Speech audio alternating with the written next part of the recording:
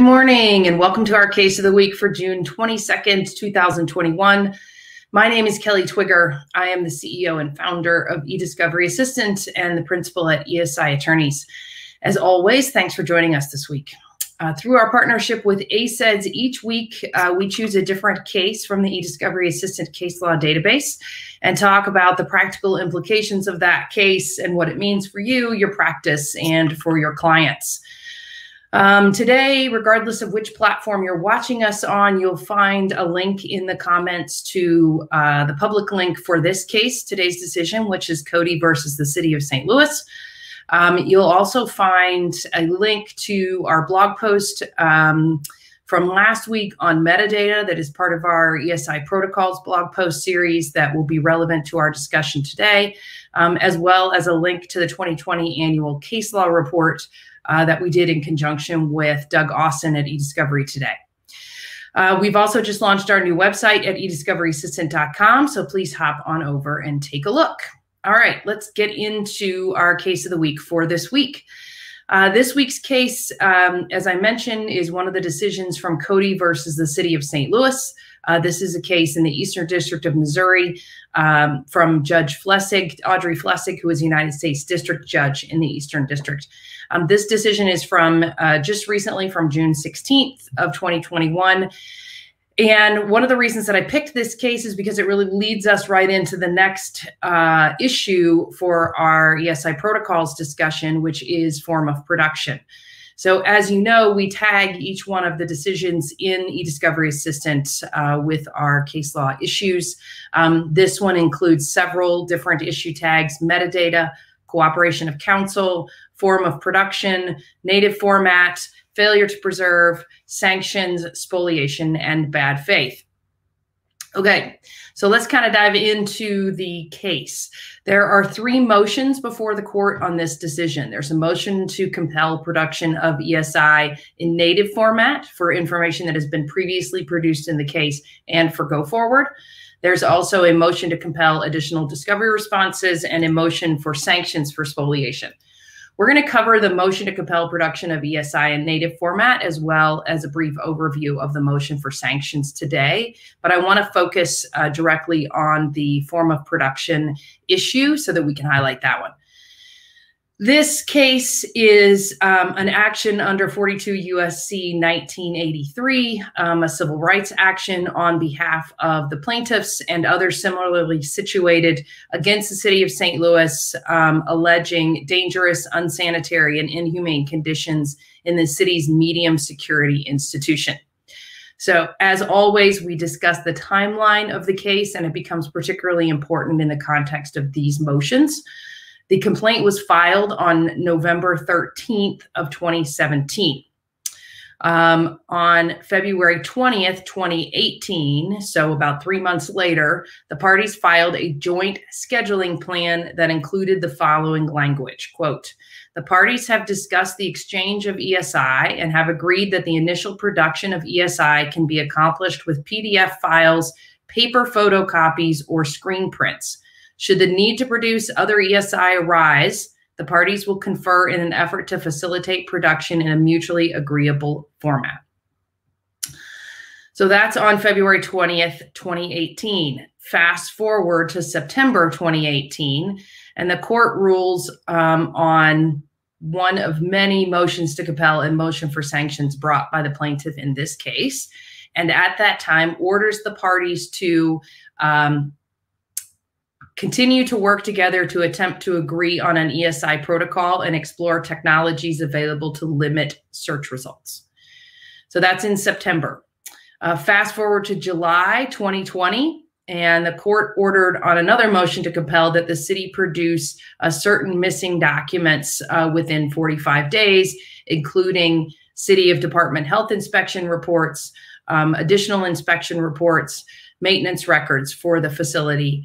And for any documents that could not be produced, the city was to provide an affidavit or sworn declaration by a person with knowledge as to why they could not be produced, as well as if a document was created but subsequently destroyed, the date and reason for the destruction of the document. If the document was created but is now missing, the efforts taken to locate the document, and if the document was never created or there's another unidentified reason for being unable to produce the document, a description of that reason. So those are the specifications required by the court for the declaration following the motion to compel, in which the court ordered the city to produce documents. On August 7th of 2020, so within that 45 days, the city moves to stay the case based on a new ordinance passed that would close the facility, which increased the possibility of settlement. A couple of weeks after that, still within the 45 days, the city filed a notice with the court that it had met the obligations required by the court's July 17th order, including those required declarations. And the city filed 3 affidavits with the court in compliance with that July 17th order. The first one was from the city's records custodian, which outlined the searches and the work done to identify and provide material for the case in a very detailed manner. It also set out when inspections were not done for various reasons, whether they were scheduling or other reasons. And it noted that one of the flash drive on which inspection reports had been stored was defective, meaning that some of the inspection reports were lost. I'm giving you kind of a general overview of what was included in the affidavit, but there's much more detailed description in the case itself. That declaration also noted that documents had been shredded on December 6, 2017, which, if you recall from the timeline, was 2 weeks after the complaint was filed. That was done in accordance with the city's 5-year retention schedule. And that might have included responsive materials, but the extent of which was not completely known.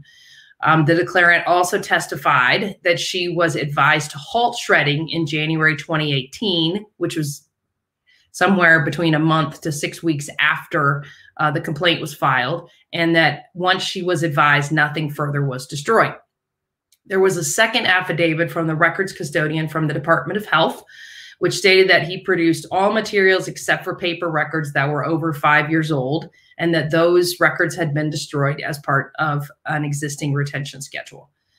A third affidavit filed by the accounting coordinator for the city's Division of Corrections stated that they had produced many responsive documents and had no reason to believe that any documents had been destroyed, but that there had been flooding at the facility in 2020, and that it was, quote, impossible for me or anyone to attest with certainty whether or not materials sought by plaintiffs that have not been produced were ever created, close quote. After those filings, the court granted the city's request for a stay to allow for settlement discussions to proceed. After that, there's a series of dates and no settlement ultimately happens. And so the case goes back to the court to move forward in February of 2021. It's not specifically noted in the case, but at some point, the plaintiff's counsel changes over. So we get new plaintiff's counsel. And based on the arguments that we start to see in this case after the stay, it looks to me like we got new counsel that was more knowledgeable with regard to issues in ESI, as well as what needed to happen in the case. And so that in February 2021, when the case comes back to the court following the stay, the plaintiffs reviewed the city's production and realized that the city had produced thousands of pages, quote, lacking adequate metadata, close quote, including the custodian, recipient, and dates of documents. And then the plaintiffs moved to compel that the city reproduce those documents in native format or with adequate metadata going forward. And the city offered to produce adequate metadata, or what was considered adequate metadata going forward, but argued that it should not be required to reproduce documents that had been produced years ago. Okay, so what is the court's analysis on the motion to compel native format or additional documents with metadata? The plaintiffs argued that where no party agreement or court order exists, that ESI must be produced in a reasonably usable form, and that metadata is required to make productions reasonably usable and is inherent in their quest for ESI. The city argued that the parties agreed to produce in PDF in the joint scheduling order back in 2018, and that they would be happy to confer with the plaintiff regarding other mutually agreeable formats, and that it has produced some files in native formats that could not be converted to PDF. Again, there's more discussion of detail of the types of files. There are video files and audio files that are produced natively, but that most everything was converted by the city to PDF in accordance with that original agreement that the parties had. The city also argues the plaintiffs did not ask for metadata in their request for production, and that the city would have objected based on certain categories of documents because of the manner in which documents are stored, and that forcing it to reproduce voluminous prior productions years later is unduly burdensome. Now, there's not a discussion in the case of the actual volume of data that we're talking about. We don't know whether we're talking about thousands of documents or hundreds of thousands of documents. It seems from looking at the types of documents that it's probably in the tens of thousands to 100,000, just judging from the time frame. So the plaintiffs are really asking for a 9-year time frame for documents, which is extensive in these kinds of situations. But we're also talking about the state of a facility and the conditions that inmates would have been subjected to. So it's possible that going back that far was not unduly burdensome. So what does the court say in response? The court looks to Federal Rule Civil Procedure 26F and that the court required the parties to confer regarding form of production and advised that the failure of the parties to do so, quote, before requesting such production, and that the failure to do so may result in the court either denying or requiring cost sharing before ordering a second production of format of ESI in a different format, close quote. So the court said, look, not only does Rule 26 require you to meet and confer, but we told you to do so on multiple occasions, and you didn't do it. The court notes that the parties never agreed on the form of production outside of the joint agreement more than 3 years into the case, despite multiple warnings from the court, and that the plaintiffs never requested a format in any of their requests for production or in the numerous motion to compels that were made with the court. Motions to compel, not motion to compels. The court then looked at Rule 34 and specifically Rule 34 Section B, which permits the parties to specify the form or forms in which ESI is to be produced, and provides that, quote, if a request does not specify a form for producing ESI, a party must produce it in a form or forms in which it is ordinarily maintained or any reasonable usable form or forms. So that language is really important. That a party must produce it in a form or forms in which it is ordinarily maintained, which in most senses would be a native format, unless it's converted to be stored, or in a reasonably usable form. So you've got two distinctions there. You've got the form in which it's initially created or in a reasonably usable form. And what is a reasonably usable form is an issue that really needs further clarification within the courts, and we're going to talk about why. The court goes on to say that the rule further specifies, quote, that a party need not produce the same ESI in more than one form, close quote. Court also notes that neither the rule nor the advisory committee notes specify whether metadata must be produced for ESI to be considered reasonably usable. However, absent a specific request to the contrary or special circumstances, courts regularly find that searchable PDF documents constitute a reasonably usable form. And that's where I think that we get into trouble with the courts, is understanding what is a reasonably usable form. And that may differ from case to case, depending on the volume of documents and the type of documents that you have at issue, where you have just a few handfuls of documents that a non-searchable PDF or a PDF that allows you to parse fields may be reasonably usable, but it is not the same format that the producing party has. And so you have an imbalance of the data that is provided to a receiving party. When a producing party has data that's available in a native format and can use search tools to organize and store that information for litigation purposes, when the other side does not have the same value of that information in a native format or in what would be a reasonably usable format with metadata associated with it, there are disadvantages that the receiving party is getting. And I think that's a really important point of where we need to go with the court from an education perspective on form of production. Okay, so back to our case. The city produced in PDF format for years, according to the agreement, and the plaintiff also produced in PDF format. So that's an important point here from the court's perspective, but in reality, it's an important point, right? You can't ask for PDF format and provide PDF format and then ask for something different. The plaintiff's failure to discuss it with the city, included in their request for production, or to raise it with the court were all bases on which the court looked to deny its motion. However, the court did allow plaintiff to provide the city with a list of key documents for which they were unable to identify the author, date, or recipients, and then ordered the parties to meet and confer about the potential production of native format for those documents, as well as any documents going forward, and left it open to the parties to bring a further motion for the court if they were unable to agree following that meet and confer. So following up on the form of production, again, court said, look, we gave you multiple opportunities to agree to this. Rule 34 says provided in a reasonably usable form. You agreed to PDFs. We think PDFs are reasonably usable, and there's case law to support that. Now, that case law is older, but it's not that old. It's from 2008, 2009. So that's something we need to address. Turning to the motion for sanctions.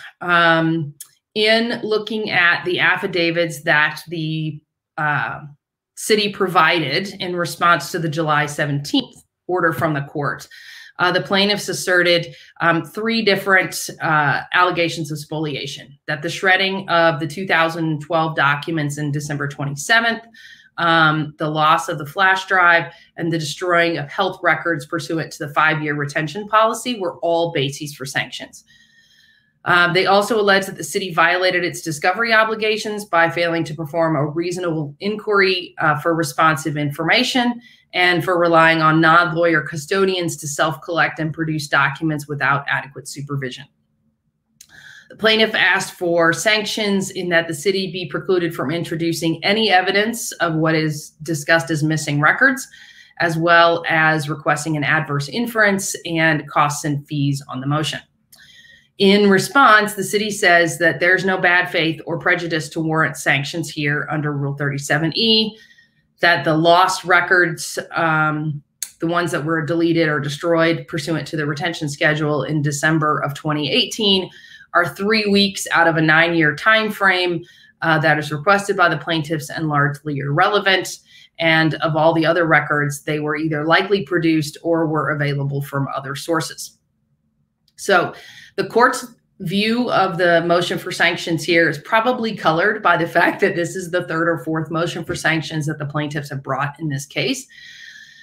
But nevertheless, it undertakes the same analysis under Rule 37E that we've seen. And remember that Rule 37E is the section under Rule 37 on failure to preserve. And under that particular subsection of Rule 37, the plaintiffs are required to show either prejudice or bad faith in order to be able to get sanctions under that section. And the court looks at the information that's available and says, we don't see any evidence of bad faith, which is pretty clear from the declarations that the city files. And there's nothing that the plaintiffs have shown that rises to any level of prejudice. So for those reasons, sanctions were not available under Rule 37E, and they denied the motion for sanctions. The court also denied the plaintiffs' claims that the city had violated Rule 26. These are the Rule 26G requirements that they provide true and correct responses to requests for production based on the identification and collection efforts that were documented by the city in those affidavits. So both motions denied here, and good analysis from the court, but some real issues with regard to form of production. So what are our takeaways? Pretty consistent with what we talk about all the time on our case of the week. First, you need an agreement at the outset of discussing ESI issues on form of production at any point prior to productions being made. So what are your options for when you can engage on form of production?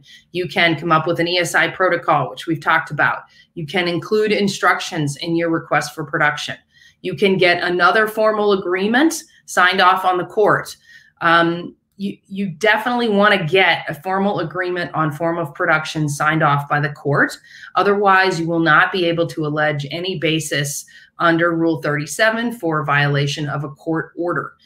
Here, the plaintiffs were limited to Rule 37E as a basis for sanctions because there was no order that was violated and they could not show prejudice or bad faith, so their motion failed. Second takeaway. Document, document, document. The city did a great job here with its affidavits of showing the efforts that were undertaken in detail with retention policies cited and dates to show a pattern of identifying data for the case. It really laid out nicely that there was clearly no bad faith on the part of the city. It laid out exactly when they were instructed to halt destruction of information and what those retention policies were, and it included specific dates.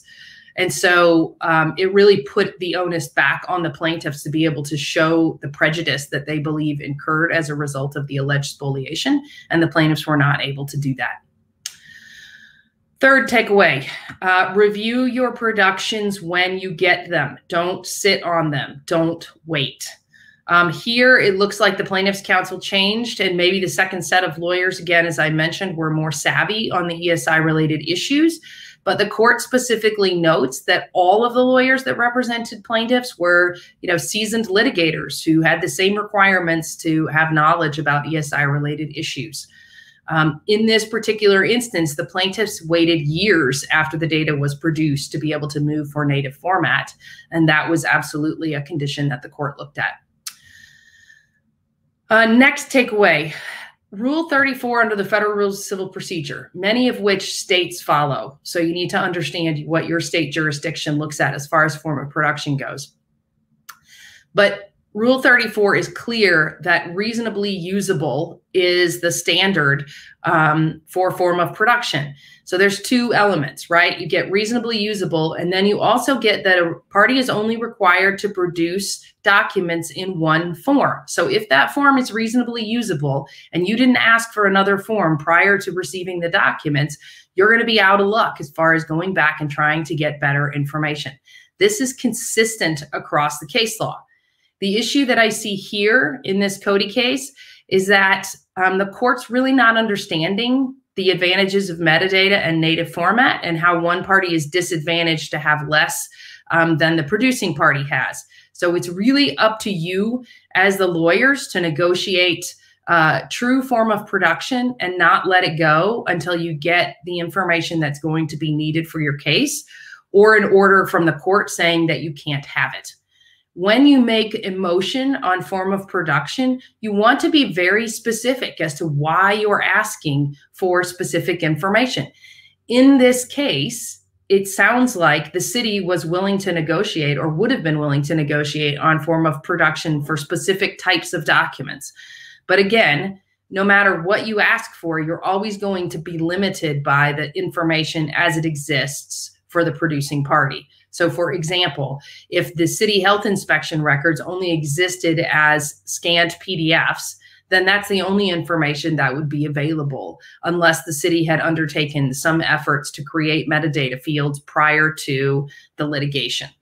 There's nothing in Rule 34 that requires a producing party to code fields or provide additional information absent any agreement between the parties. So know your data, know the data types, negotiate the form of production based on the data types that you have and how that information is stored.